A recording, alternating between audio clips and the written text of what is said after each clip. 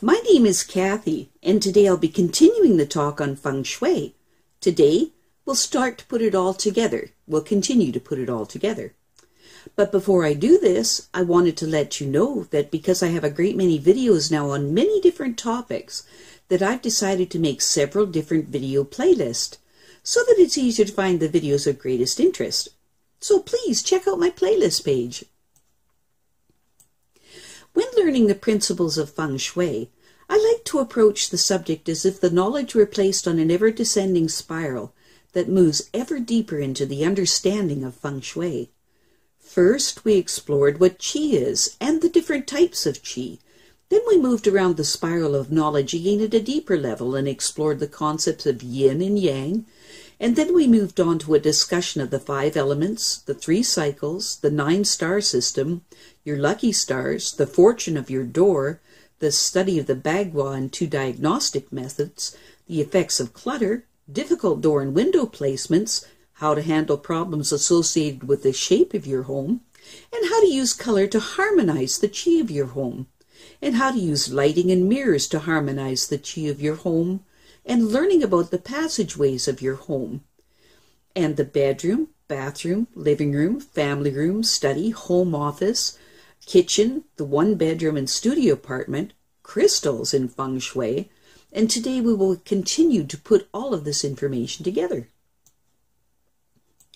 Let's continue this process by putting it all together by using another example, so that you can understand how the principles and theories that have been discussed in these Feng Shui videos can be synthesized, and how the principles of Feng Shui can change lives dramatically as people become harmonized with their homes. Let's look now at another family. In this family dynamic, we have the father Jason and his wife Stephanie, lived with their teenage son Michael and their daughter Lisa in a metropolitan downtown loft. The father, Jason, was successful in business and was generally happy with his life. The wife, Stephanie, on the other hand, was in a state of confusion and flux, trying to decide whether to continue being a full-time mother and housewife or embark on a new career. The son, Michael, was generally happy. He had many friends and was doing well in school. The daughter, Lisa, although she was doing well in school, was a sensitive child and was easily upset. The father, Jason's date of birth was August 12, 1962, and the mother, Stephanie, was born on October 13, 1963. Thus, both parents were born during the autumn or metal season. The son, Michael, was born March 1, 1998, and the daughter Lisa was born February 10, 2003, which means that both children were born during the spring or wood season. The family's stars are as follows. The father Jason's birth star is 2 earth, and his lucky stars are 6 metal and 7 metal and 8 earth. The mother Stephanie's birth star is 5 earth, and her lucky stars are 2 earth, 7 metal, and 8 earth. Like his father, son Michael's birth star is 2 earth, and his lucky stars are 5 earth, 6 metal, and 8 earth, and 9 fire. The daughter Lisa's birth star is 9 fire, and her lucky stars are 3 wood and 4 wood.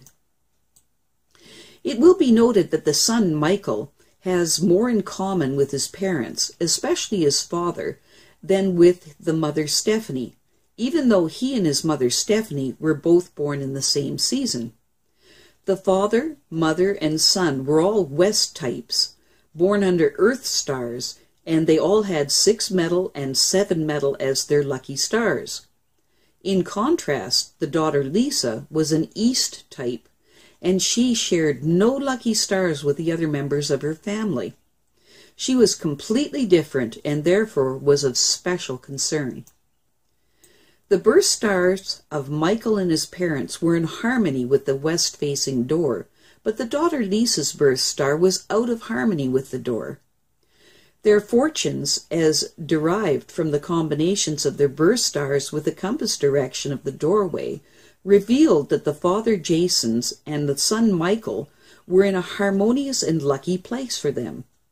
It also showed that Mother Stephanie needed to cultivate independent thinking if she was to attain any of her own goals, and that daughter Lisa was faced with hardships and challenges. It was determined, therefore, that it was important to concentrate on both Mother Stephanie and daughter Lisa's situations and balance the space more to their advantage. When combining everyone in the family's birth star with their seasons, it was revealed that this family's home should be very comfortable yet orderly, that it should be warmly decorated with square shapes, beautiful displays of flowers and works of art, and with the colors of earth and fire, or yellow and reds, where possible. It also should provide the children with ample space for studying and for creative activities, looking at their home as shown in this next diagram. Looking at the first diagram, we can see that the bedrooms were situated at the back of the loft and their windows opened on an air shaft. The bedrooms were dark and oppressive, and to make matters worse, the parents' bedrooms was painted a dark blue. The cluttered condition of the parents' bedroom in the north and the northwest areas of the loft hinted at some of the underlying causes of the Mother Stephanie's difficulties in defining her career goals. She was concealing her aims from herself because of her fears of change or of losing control of the life she had. The clutter in the southwest area also showed that she had deep worries about her confused creative drives. The exaggerations of the northwest and southwest areas, symbolizing the father and mother respectively, show both Father Jason and Mother Stephanie as very strong and willful. They further hint that Stephanie was afraid that if she did assert her independence and change the family's status quo, that she and her husband Jason would come into opposition with one another. In addition to difficulties indicated by the cluttered areas, everyone's bed was in the wrong position.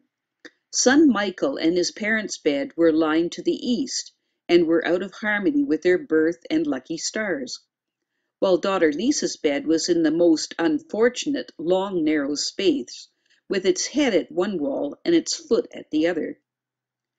To remedy these problems and to balance the chi of the space with colors, each person's bed was realigned to his or her lucky stars as shown in the second diagram.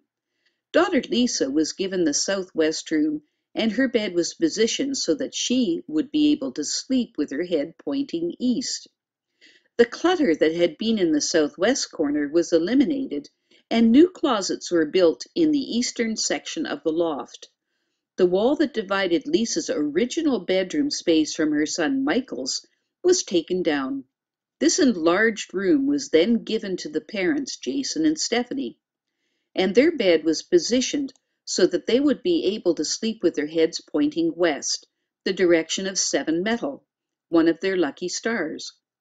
A mirrored wall was constructed and placed in the entrance to their bedroom as a barrier to protect them from intrusions and to stop the chi from coming directly into the bedroom and cutting across their bed. The original space of the parents' bedroom became son Michael's bedroom, and his bed was positioned so that his head pointed south, the direction of his lucky star, 9 Fire. The original doorway to his bedroom was sealed off to provide more wall space and to accommodate his bed. A new wall was constructed with a new door to give his room a more separate feeling and to give daughter Lisa more private access to the adjoining bathroom. In addition to these changes, because daughter Lisa's birth star, which is 9 Fire, was out of harmony with the element of the west-facing front door, a picture of yellow flowers was placed next to the door to provide needed balance for her, since yellow corresponds to earth and mitigates the conflict of fire and metal.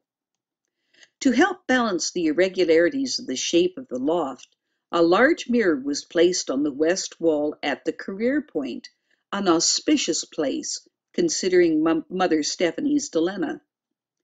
The exaggerated northwest area, which is a bathroom and dressing room, which was originally dark blue, was now decorated with white and navy, with the exaggerated southwest area, originally painted a drab yellow, was now painted white. Balancing the chi of the space with the element of the front door, the two bedrooms at the north end were decorated with white and light blue, while the parents' new bedroom, which was originally yellow, was now decorated with white and touches of gold to favor Mother Stephanie. The main room, because of its east and southeast areas, originally white, tan, and green, was now decorated with ivory, light blue, and navy, and beige curtains were placed at the south windows. Daughter Lisa's new bedroom, in addition to white, was decorated with green accents to accommodate her lucky star, 4 wood. Purple accents were used in son Michael's new room to accommodate his lucky star, 9 fire. Soon after the changes were made, Mother Stephanie was able to make the decisions to take up interior designing as her career, something she'd always wanted to do. Daughter Lisa, who was thrilled with her new bedroom, became much happier and began dancing lessons. Son Michael was very pleased with his new bedroom, and Father Jason was glad to see the positive changes in the lives of his wife and daughter. I have a great many videos now on many different topics, and so I've decided to make several different video playlists so that it's easy to find the videos of greatest interest. So please check out my playlist page. Well, that's it for now. To stay up to date with my latest videos, make sure to subscribe to this free YouTube channel by clicking the red subscribe button right below this video. Take care.